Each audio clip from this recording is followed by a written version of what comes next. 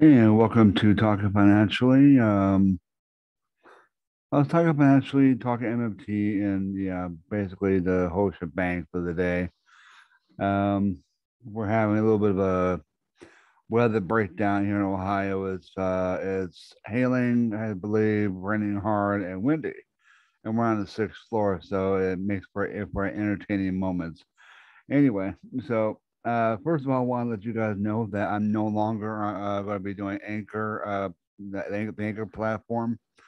Um, Not sure what happened there, but I started off pretty well.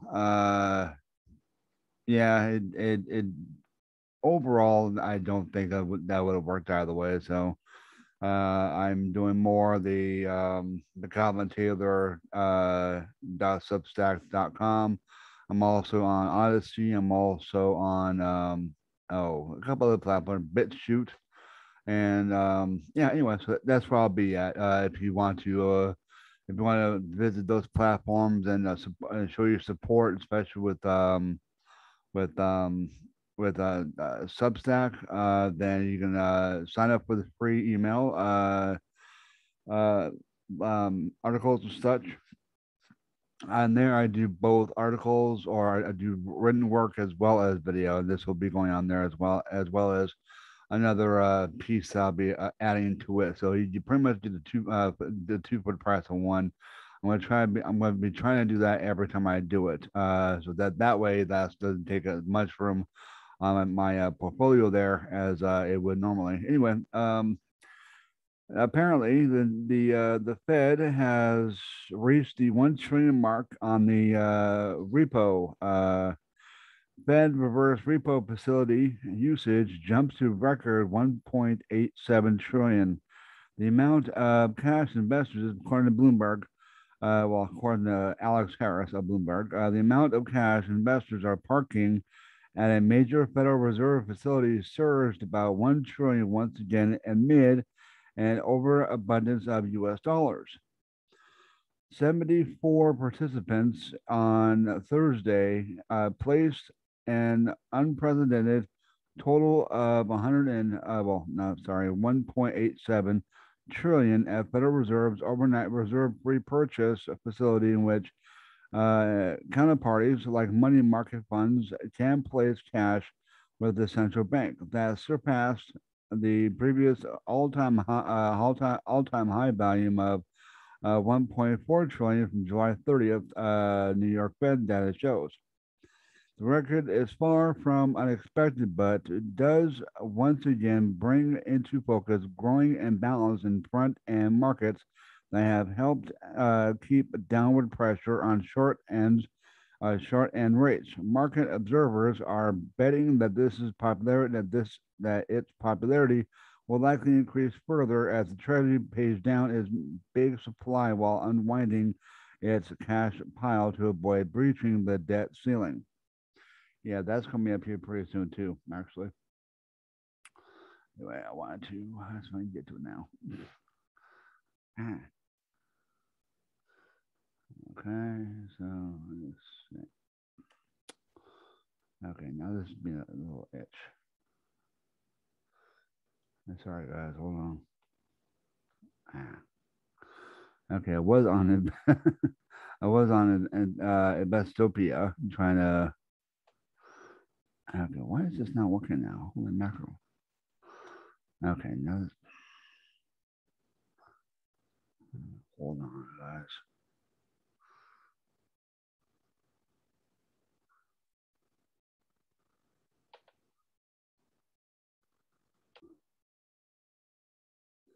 Sorry, guys. I was trying to figure out how to put this page back up. As you can see, but I was able to put it back up. But anyway, I wanted to kind of remind a little bit of what repurchasing agreements are. That's basically what they're doing.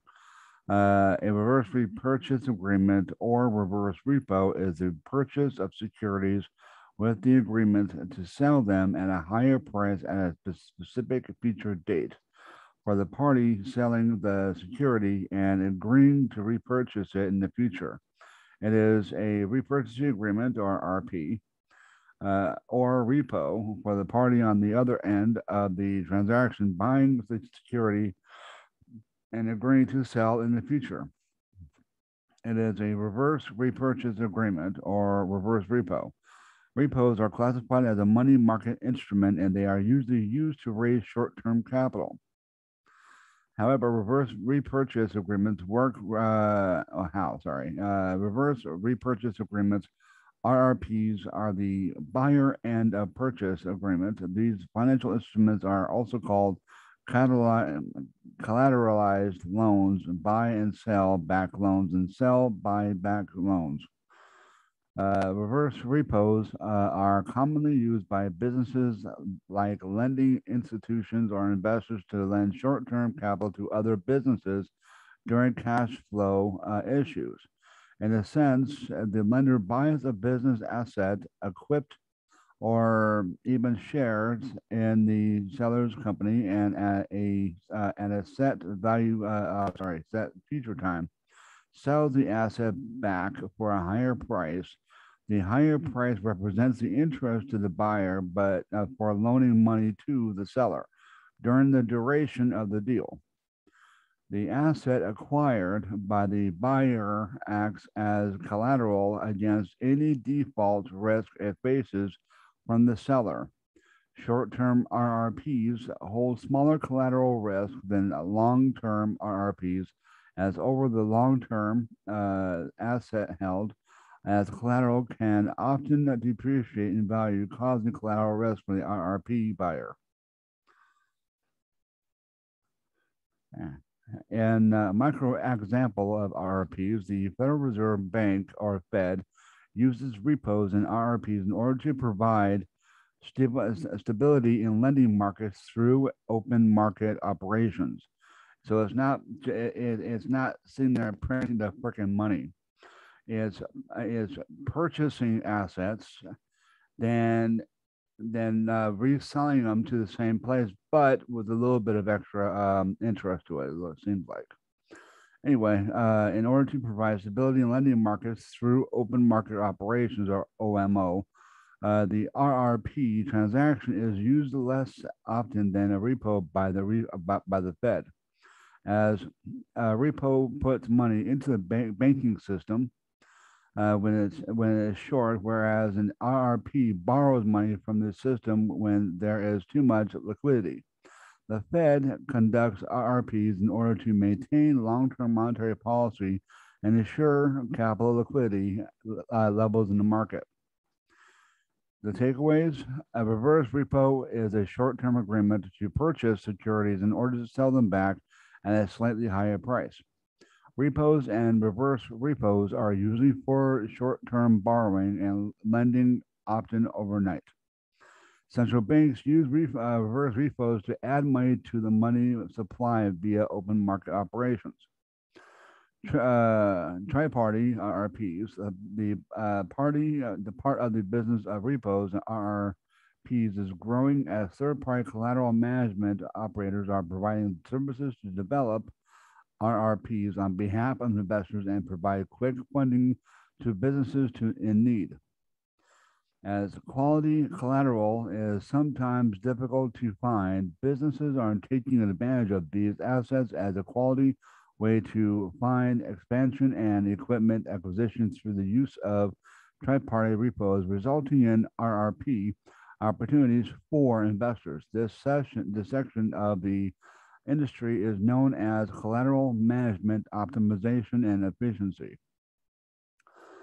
Components of an RRP and RRP differs from buy and sell backs in a simple yet clear way. Buy and sell backs agreements legally document each transaction separately, providing clear separation each transaction. In this way, each transaction can legally stand on its own without the enforcement of the other. RRPs, on the other hand, have each phase of the agreement legally documented within the same contract and ensure the availability and right to each phase of the agreement. Lastly, in an RRP, although collateral is in a sense purchased, generally the collateral never changes physical location or actual ownership. If the seller defaults against the buyer, the collateral would need to be physically transferred. So in other words, it's basically like if you're going to a pawn shop and pawning something off. The one difference is when you buy it, you might buy it slightly more, and that sort of thing, except you're not keeping both as far as the part goes. Anyway, see, okay. Okay, okay. Anyway, that was as far as that part goes. But let's see if I can try to bring it back down. Oh, there we go. Oh, there's been a lot of talk in the past of owing China money and this and that. I wanted to kind of like because the word reserves and foreign currency reserves has come up in terms of borrowing and stuff of that nature. I wanted to do my best to clear that up because I don't know any other way of communicating this with people who may listen to the news far too much or listen to those headliners on the CNBCs, the Fox Business, the Bloombergs, and such. The speculators that literally get paid to speculate about what may or may not happen. Um, yeah, some of them may be totally right, but the rest are totally wrong, and they get paid to be wrong, basically. Anyway, so let me get this up here. And will this actually show? Oh no, but it'll actually tell you what it is. I think. Is it? Right. What are foreign exchange reserves? Foreign exchange reserves are assets held on reserve by a central bank in foreign currencies. These reserves are used to back liabilities and influence monetary policy. It includes any foreign money held by a central bank, such as the U.S. Federal Reserve Bank. So part of the takeaway, the foreign exchange reserves are assets denominated in foreign currency that are held by the central bank. These may include foreign currencies, bonds, treasury bills, and other government securities. Most foreign exchange reserves are held in U.S. dollars, with China being the largest foreign currency reserve holder in the world. Economists suggest that it's best to hold foreign exchange reserves in the currency that is not directly connected to the country's own currency. How foreign currency, how foreign exchange reserves work. Foreign exchange reserves can include banknotes, deposits, bonds, treasury bills, and other government securities. These assets serve many purposes, but are most significantly held to ensure that a central government agency has backup funds if there are national currency rapid devalues or becomes altogether insolvent. It is common practice in countries around the world for their central bank to hold a significant amount of reserves in their foreign exchange. Most of these reserves are held in US dollars since it is the most traded currency in the world. It is not uncommon for the foreign currency exchange reserves to be made up of the British pound, the euro, the Chinese yuan. I'll say yuan, but sorry, I don't know how to pronounce that very well, or the Chinese yen as well. Economists theorize that it is better to hold the foreign exchange reserves in a currency that is not directly connected to the country's own currency in order to provide a barrier should there be a market shock. However, this practice has become more difficult as currencies have become more intertwined as global trading has become easier.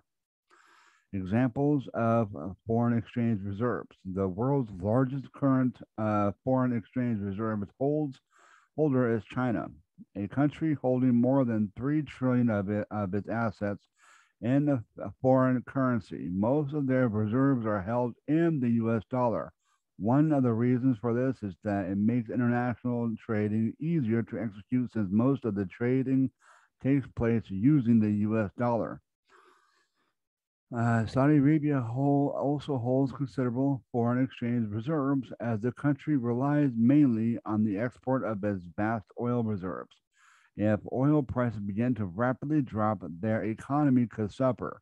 They keep large amounts of foreign funds in reserves to act as a cushion should this happen, if it's only temporary fix. So, fast fact: U.S. foreign exchange reserves totaling 129 billion as of January 2020, compared to China's 3.1 trillion. So that means that it seems like that means that our money is worth more than theirs, but who knows? Maybe I got that math wrong. Never been very good at math. Anyway, Russia foreign exchange reserves are held mostly in U.S. dollars, much like the rest of the world, but the country also keeps some of its reserves in gold, since gold is a commodity with an underlying value.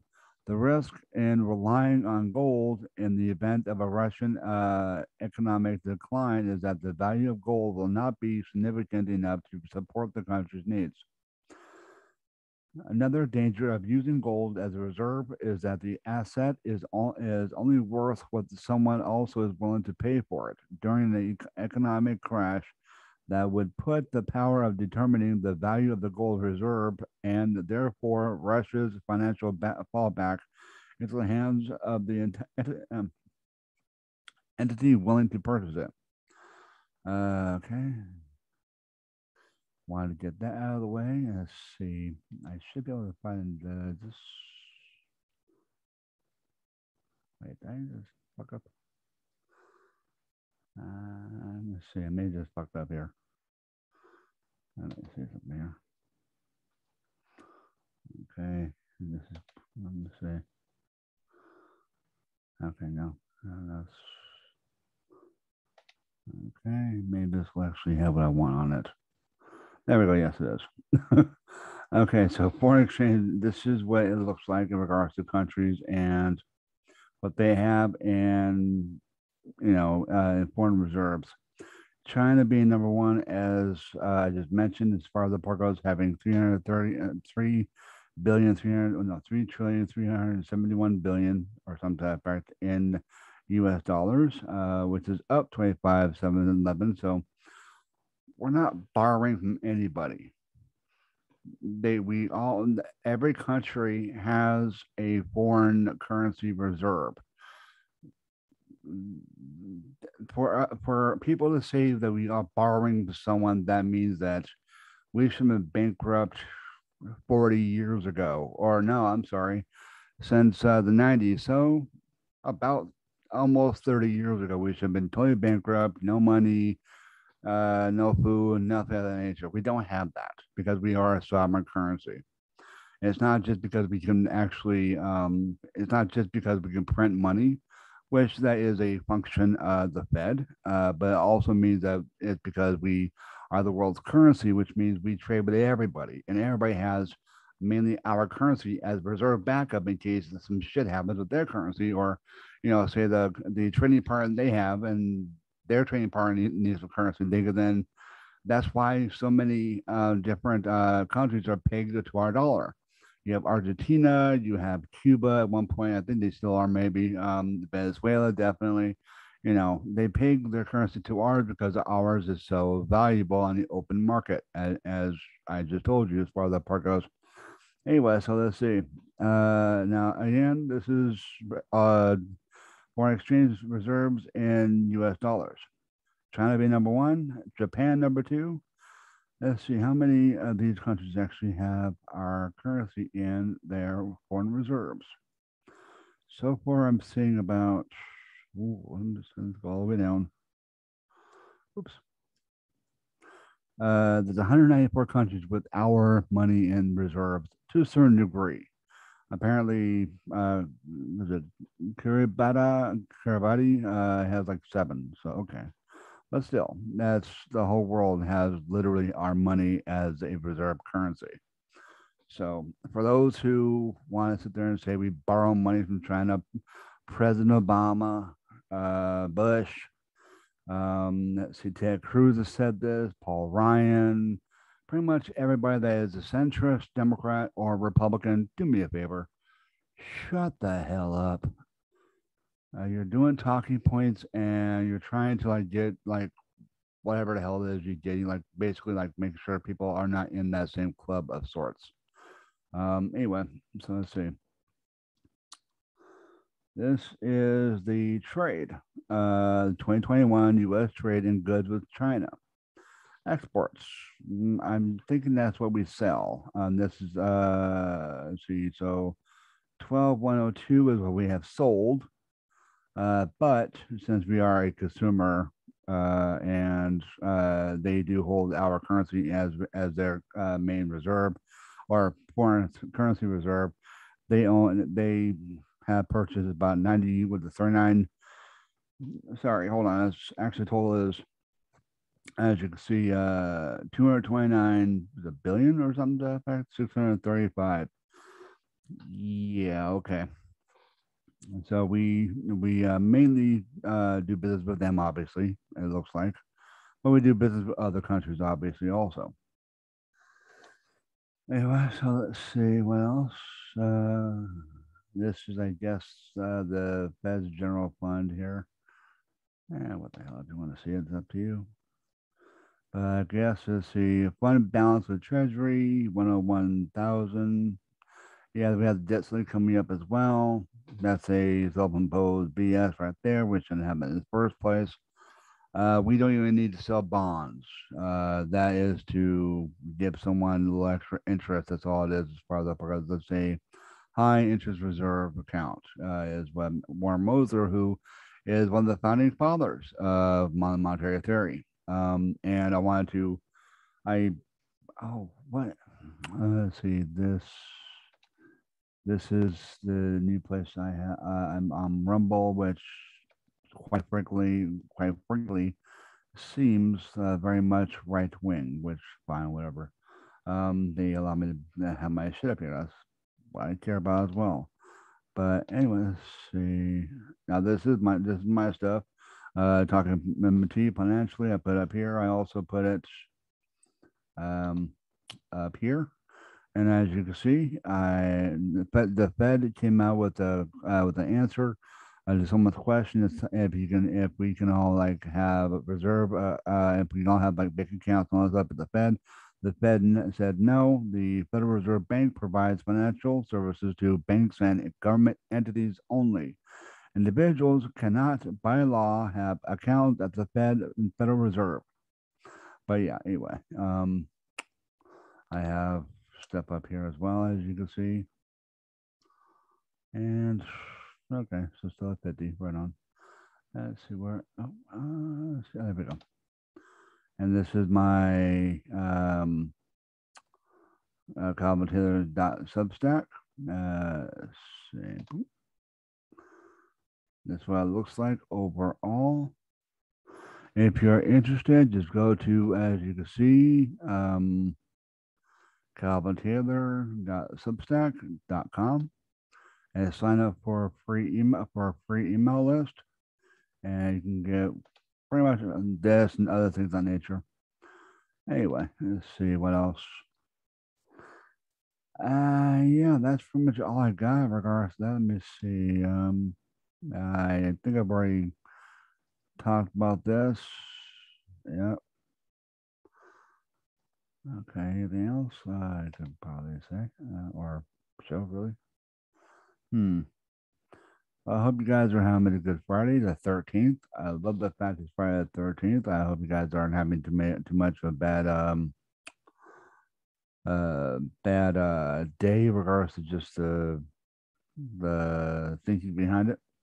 And apparently, this is the the Federal Reserve.gov. Let's see. As you can see, there's the I guess August 11th of last year to this. So Federal Reserve credit 8204942 security held outright 767796, so on and so forth. Loans at 8330 342. Somebody was trying to tell me to on these things to try and get to the point. I was trying to say that these would used to last me about an hour and a half, give or take, because I would be reading out constant articles. In this case, I'm trying to leave it to point blank and that sort of thing. Let's see, was there anything else I wanted to? Let's see, forex. Huh. Okay, so let's see why foreign exchange reserves are important. Might be something to end on. Foreign reserves refers to the foreign currency held by a central bank, by the central bank or other country's monetary authority. It can be it could be in the form of cash or assets that can be liquidated. There are numerous reasons why maintaining a good foreign exchange reserve is important. The most crucial is safeguarding the local currency's value. We are part of the global economy where trade is made beyond boundaries. A country's foreign exchange reserves depend on its total imports and exports. A local export is paid by its trading partner in USD, CAD, euros, or any other currency. The trader deposits this foreign currency into his local bank, and in exchange, he receives local currency which he can use for his day to day transactions. The local bank then transfers the foreign currency to the central bank. And similarly, when a country imports any commodity, it has to pay the other country or a foreign trader in their respective currency. This leads to a decline in foreign exchange reserves, thus to accumulate the foreign exchange reserves. A country needs to increase its exports and decrease its imports. Why are foreign exchange reserves important? Foreign exchange reserves are important for every nation, because they include bonds, deposits, banknotes, treasury bills, gold, and other government securities, and can ensure that the central government agency has backup funds to support the national currency if it devalues at some point. The importance of foreign exchange reserves for developing countries is based on the security of how currency positions economic growth, boost, maintain liquidity in economic crisis, attract foreign investments, fund infrastructure projects, etc. Foreign exchange reserves can include banknotes, deposits, bonds, treasury bills, and other government securities. These assets serve many purposes, but are most significantly held to ensure that a central government agency has backup funds if their national currency rapidly devalues or becomes altogether insolvent. Maintaining a foreign exchange reserve is important for every nation. Whether developing or developed, every country makes calculated moves to ensure that its foreign reserves never see a fall. There are 7 reasons why these reserves are important. The first one is foreign exchange reserves can secure the position of home currency. One of the most advantageous, excuse me, there we go, position that a country will consider with considerable foreign exchange reserves is its currency security. Man. These reserves maintain the value of the home currency at a fixed rate. It safeguards the home currency against devaluation. It also promotes sales. For example, China pegs the value of their yuan against the USD. By stockpiling USD, it raises the dollar's value compared to the yuan, increasing their sales as Chinese exports become cheaper than American made goods. Foreign exchange rates can boost economic growth. Some countries with a floating exchange rate use foreign exchange reserves to keep their currency lower than USD. For example, Japan, with its floating currency, the yen, buys U.S. Treasury to keep this yen's value lower than USD. This encourages exports that leads to an economic growth. Foreign exchange reserves can maintain liquidity in economic crisis. Maintaining a foreign exchange reserve allows a country to import necessary commodities otherwise not getting purchased locally due to crisis like a volcanic eruption or a flood. In such cases, the central bank aids the local exporter by liquidating its foreign reserve. The bank exchanges foreign currency to the local currency, enabling domestic exports to import important items. Similar situations like wars, military coups, or political instability can make foreign investors apprehensive about investing in an unstable country. This can promote them to withdraw their deposits from the country's bank, creating a foreign currency shortage. This can lead to inflation as imports will become expensive. If a country has enough foreign currency, such situations can be avoided. Foreign exchange reserves can attract foreign investment. Money brings the this statement holds when we are talking about foreign reserves. Every country needs foreign investment for economic growth. To provide confidence to foreign investors, the central bank uses foreign reserves as leverage. It assures the investors that their investment will be protected.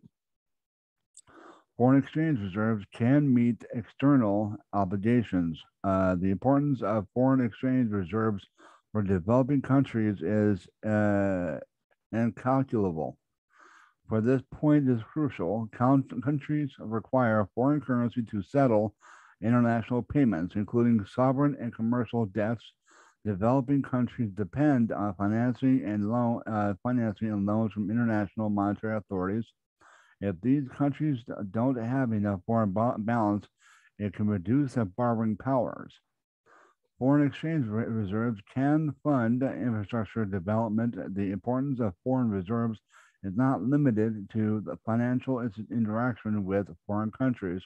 Various countries use the reserves to fund the infrastructure sector as well. For example, China recapitalized some of its state-owned banks using its reserves.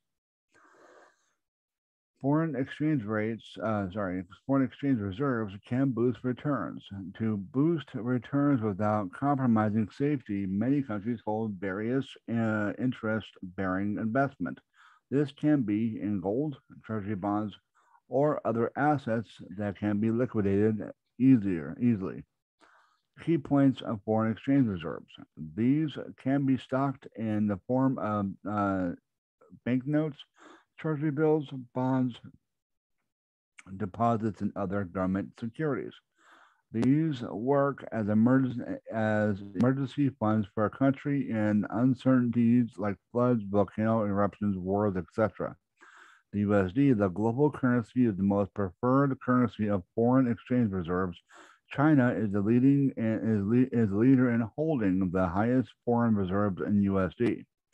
These are required to maintain the local currency's value, maintain competitive prices, imports, and assure foreign investors. These are required to maintain the borrowing power of a country and to settle international debts. What are the guidelines? Ideally, a country must have enough foreign exchange reserves to support 3 to 6 months of importing essential commodities like food. It should have a reserve surplus to settle its debt payments and current account deficit of 12 months. In 2015, when Greece faced economic crisis, it used its reserves with the IMF to repay the European Central Bank. Countries and foreign exchange reserves. Countries with large trade surpluses are on the top of this list since their exports are higher than their imports. They end up stockpiling dollars. As of December 31st, 2017, several countries have foreign exchange reserves more than 100 billion. with China being the leading country with a reserve of 3.236 billion. Its major exports is consumer goods and parts. It is followed by Japan that has reserves of 1,264 billion, following exports of auto parts and consumer products. Saudi Arabia made it to the list by being an exporter of oil. By exporting manufactured goods and chemicals, the United Kingdom has a reserve of 150.8 billion. The United States too exports manufactured goods and chemicals and has foreign exchange reserves worth 123.3 billion.